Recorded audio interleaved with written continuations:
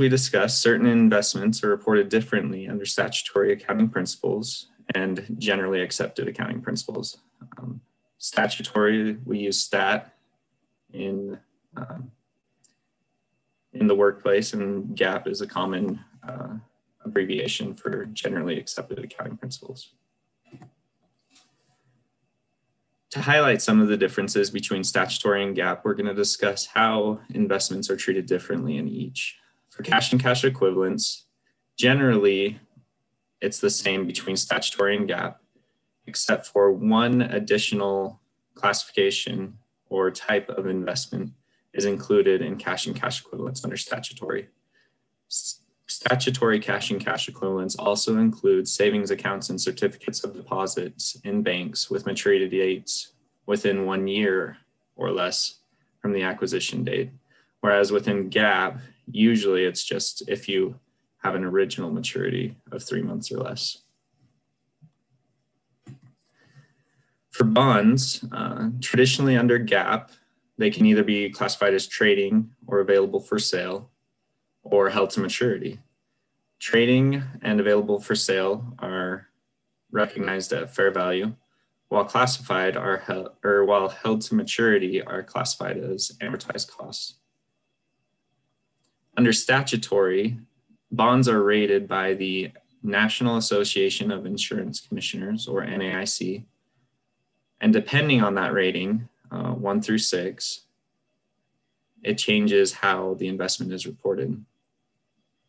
NAIC designations of 1 through 5 will be reported at amortized cost, while all other debt securities at NAIC designation 6 will be reported at the lower of amortized costs or fair value.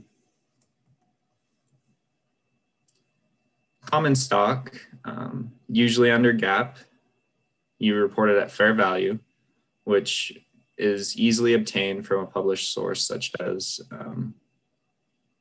the stock exchange.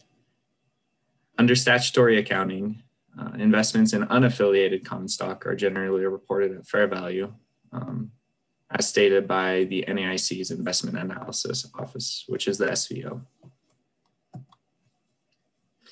As far as unrealized gains are concerned, unrealized gains under statutory or losses under statutory accounting are recorded directly to surplus for any investments that are held at other than amortized cost. Under GAAP, unrealized gains and losses are recorded in net income for trading or other comprehensive income for available for sale.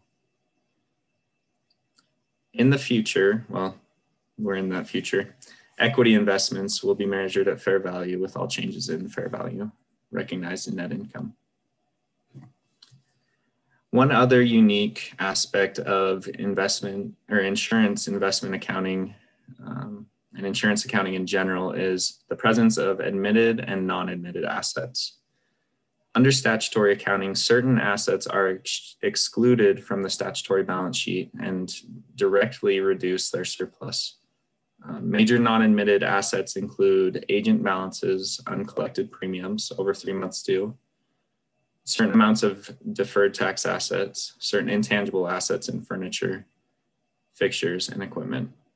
And we'll get into why these non-admitted assets are excluded from the statutory balance sheet. And as we know in GAAP, there's no such thing as a non-admitted asset.